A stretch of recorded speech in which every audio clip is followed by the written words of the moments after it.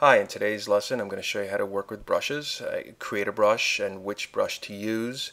As you can see here, I've already set up I already have a stitch here, and that's called the chain stitch.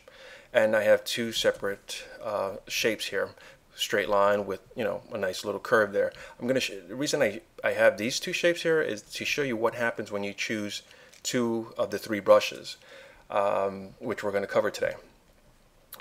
This shape here, this chain stitch, I got from a sample we had, and if you're in the industry, the fashion industry, you know what that means.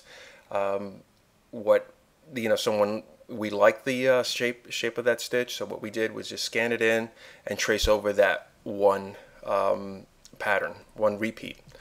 So once you have that set up, you're going to open your brush palette and you're going to drag that in.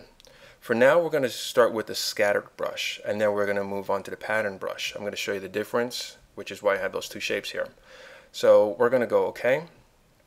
Now, with the name, you're going to want to start to create a filing system, because there are so many times that you're going to use the same brush, or you're going to want to create a library. But for now, I'm just going to leave it as a scattered brush 1. Rotation relative to path. Now, you don't want it as page because it's going to keep it horizontal to the page.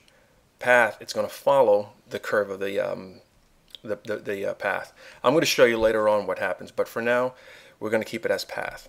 Now, colorization, none. You don't want to leave it as that, because then whenever you want to change that color, that once you have the stitch set up and you want to change that color, it's not going to accept it. So you're going to want to go to tints. Key color, don't worry about this. I want to just digress a little bit. I have it as set up as black. You want that as black because when you set it as tints, it's going to accept the color swatch that you pick as as its full color, rather than a tint of that color. So I know this sounds a little weird when it says tint. So don't worry, select tint and then hit OK. Now we're going to select that, the top shape, and then hit the brush. And as you can see, it looks okay on the straight, but when it gets into the curve, it starts to get a little choppy here. It starts to break it into 3 segments, as straight rather than following a nice curve. Illustrator's always done this. It really bothers me that it does that. So it only really works when it's straight on, straight path. But when it comes to some kind of curve and you want it to look smooth, it really doesn't work very well, and I wish they would fix that. But let's double click on that, because the spacing, we want to adjust that spacing. We're going to want to slide that down a little bit, make it a little more tighter. It looks pretty nice, the stitching, what it would normally look like once it's embroidered. And go OK. I'm going to apply that stroke. Now we're going to create another brush. This one is going to be a pattern brush. Hit OK. Once again, you're going to want to create a library. So I'm going to leave, for now, I'm going to leave it as pattern brush 1. And spacing, once again, you're going to want to create, hit tints. Go OK.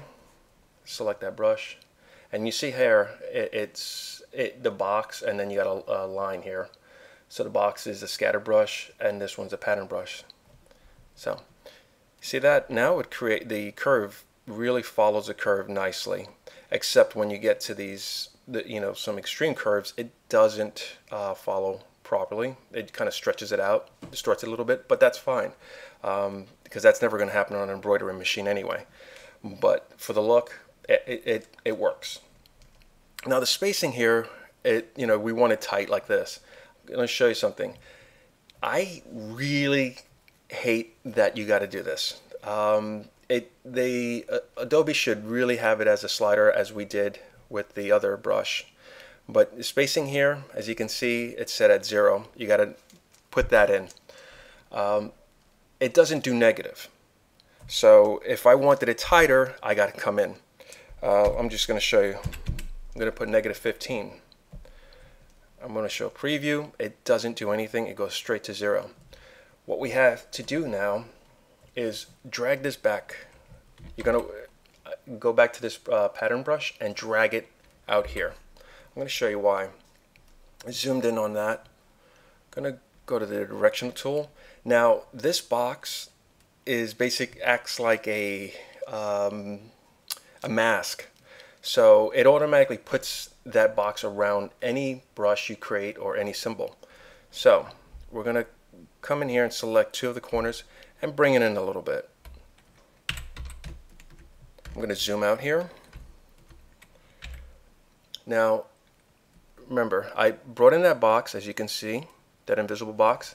Now I'm going to hold down Option, and as you can see here, that box, you see, if I don't hold down Option, it's just going to create another brush.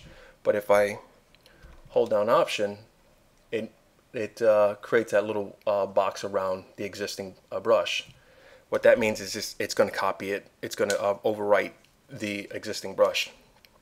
Now I'm going to hit OK. I'm going to apply the strokes. See that? Now it brought it in. This is not an exact science. So you're going to have to play with the positioning of that invisible masking box to get that brush closer. Sometimes it gets a little frustrating, and as you can see here, it breaks. It doesn't really follow well, it doesn't close that little corner gap. That's why you have all these other boxes here. That's what those are there for, so that way you can put it in there. I like to sometimes, instead of doing that, because it doesn't necessarily look that good anyway when you put the other pieces in there, I just go in and select the scissor tool and just cut that. That brings it in. It breaks it up as two lines, but you also get a better outcome, in my opinion. So there you have it. If you have any questions, feel free to leave a comment or email me. Thank you. Ooh, I almost forgot. Let me just show you what happens with the colorization.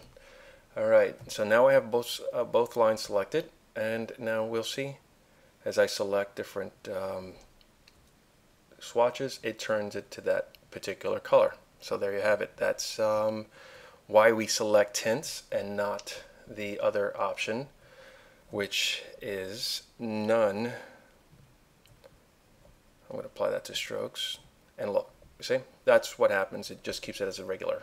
So we want to make sure that it's set at tints, and there you have it.